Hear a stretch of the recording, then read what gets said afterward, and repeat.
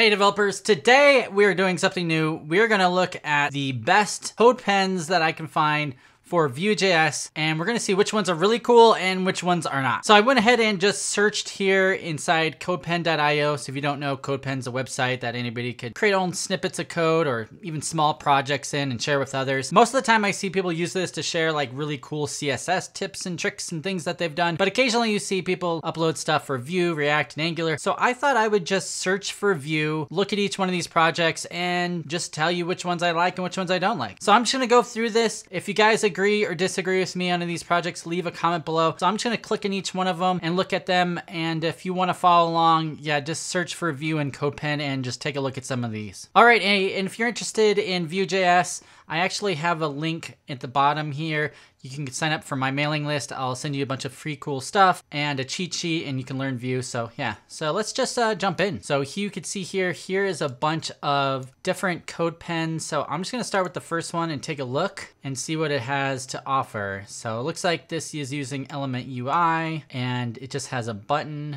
and it's using Vue 2. And if you click the button, it gives a modal. Not very exciting, but it's interesting that this is here. So we'll just go back and take a look at what else is here. Okay, here's a Vue Card Carousel. Let's take a look at it. This is a little bit more interesting. This is kind of an old school way of doing things. You have this x-/template, and it looks like all the links are broken. So this probably isn't a great way of doing things. This is kind of an older Vue 2 example. So once again, probably not one I'd recommend. It has 57,000 views and a few comments. So this one should be much better. This one has 96,000 views. This is by Sarah Drasner. She is on the Vue core team. She knows her stuff. So let's take a look. So, oh, that's funny. So it looks like, oh, even has sounds. That's pretty cool. So yeah, so Wall-E is right here. He follows your cursor around. So let's see how this is done. This is kind of neat. So let's, yeah, using clip pass, some SVG stuff in here. This is neat. So it's a Vue 2 app. Looks like using methods, using this timeline max.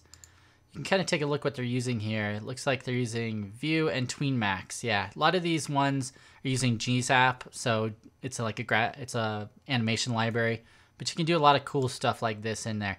This is not a bad example of how you may want to use Vue in the future with something like GZAP to do cool animations. Like here's the audio coming straight out of an Amazon S3 bucket, I'm guessing. Yeah, this is kind of neat. Here's the mounted hook and all the cool stuff with it. Yeah, so this one I definitely think's pretty cool. All right, let's take a look at this one, Parallax depth card. All right, so this looks like it's using Vue 2. Let's take a look. Yep, using Vue 2, an older version of Vue 2. Yeah, I don't really like this. You see this a lot when people are using animation libraries, and it's actually okay to use $refs, but it's a way to get references.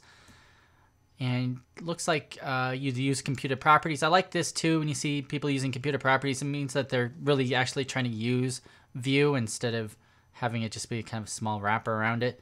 I haven't seen any projects yet that are actually using the Vue transition libraries. It will be interesting. And maybe Sarah Drasner's had one, but I didn't see it. But maybe she does.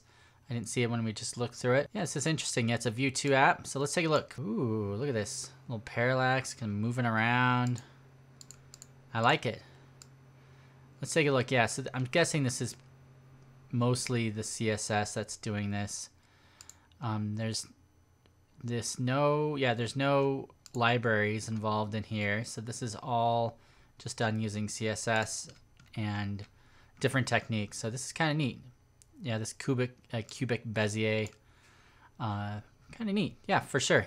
Let's take a look at another one. And I wonder if there is, yeah, it's sorted by relevance and popularity. So I think that's a good way to go through this. Let's take a look at this one here. So once again, we're using a Vue 2 app, a little bit older, 2.5.3, no animation libraries or anything like that. Okay, so yeah, just a really good looking form.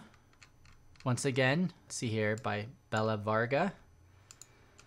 You can see here, this might be really cool. And he has right here, he shows all the bindings. So let's see how he did this. So here's your data function. Here's some features. Yeah, messages here. Here's some methods. This is kind of the old way of doing it with the submit method, submit function here.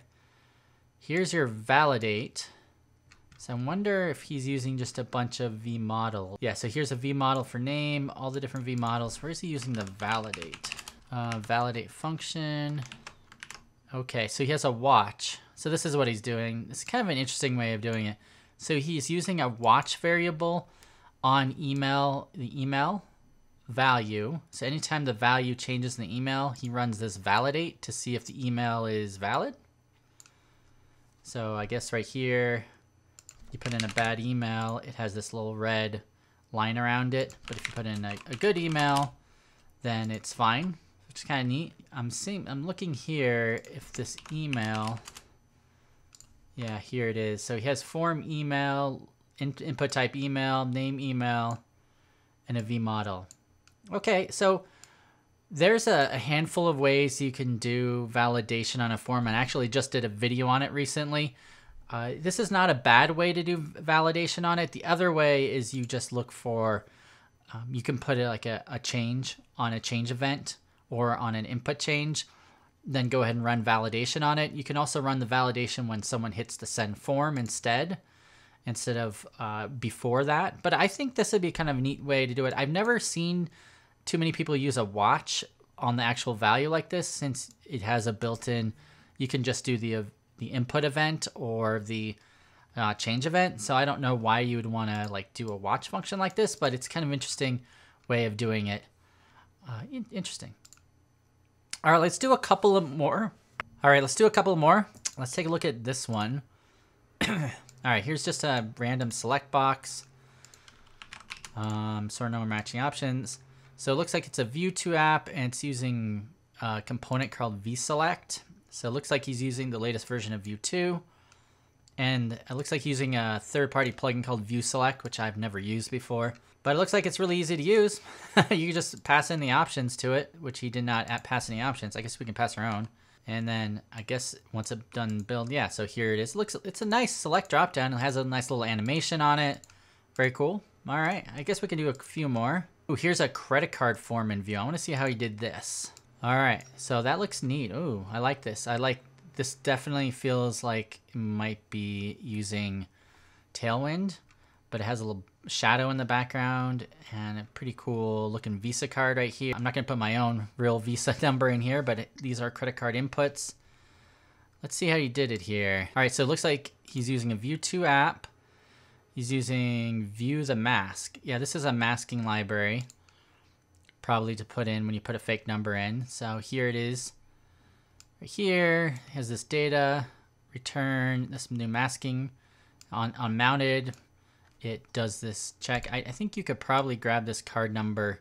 Oh, he's just doing a focus on it. Probably the better way of doing this would be to use a $refs on it instead of doing get element by ID. You don't need to necessarily do it that way. Here's a bunch of regular expression. This is good. He's using it computed, so it should update automatically. This is a lot of regular expression. Watch and card year. Once again, maybe you could try to use an event for this instead of using a watch, but I mean, we'd have to see if that would work. There's a flip card. I didn't know. Can you flip it? Oh, you can flip it. Oh, it does have a little bit of animation there. That's neat. Maybe this is special focus input, blur input. Yeah, I think this is really neat. I guess he isn't using Tailwind. Let's see here. He's using his... Nope, I don't see anything. He's using his own CSS. He's using Google Fonts. And just doing everything in here. This is a really neat example. Definitely if I was using a credit card form, I would take a look at this to see how he did it. Oh, he's grabbing the image from some GitHub user content for the current background. And then he's using just normal v-fors, v-ifs, and using that third-party library to do the masking. And kind of neat. I'm using a if then else here. All right, let's take a look at one more. Let's take a look at one that looks really nice. Ooh, Vue timer comparison. Well, let's do this one. All right, so here is a bit, you can like check to see how far different things are. You can drag and drop it. Ooh, San Francisco to New York, JFK. Even has a little animation. That's pretty cool. Let's see how we did it. So it looks like we're using Vue, an older version of Vue 2, 2.3.4, GSAP again, like most of these demos use GSAP, and D3, and Morph SVG. Yeah, he uses a lot of different libraries here. Let's see if I can kind of parse what he's doing. So here's your data object. These are like your reactive stuff inside your Vue app. He has some filters built in. This filter's gone away in Vue 3, and you really could probably do this with a computed, I'm assuming. And then here's a bunch of D3 code on his mounted hook. This is usually what I see when I see people use D3. They oftentimes put a bunch of code in the mounted hook or one of the other lifecycle hooks as soon as the app loads. And it looks like he's using some data from a CodePen bucket, for S3 for US states. And then he's using $refs, so you're trying to do it like a document get query or anything, which makes sense. He's using fetch, which I think is smart, where he grabs the data and he's iterating through it. I think this probably could have been broken down into like 3 different methods. It's a lot of stuff here. And then methods here, random airport. Oh, it's randomized. That's kind of interesting. It's trying to get you like a random airport to start off with. Setting the markers. Here's like the drag. You could take a look at the HTML. Did he use?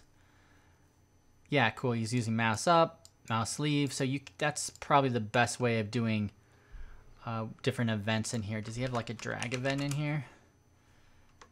I don't know. I'd have to look through here. It doesn't look like he's using.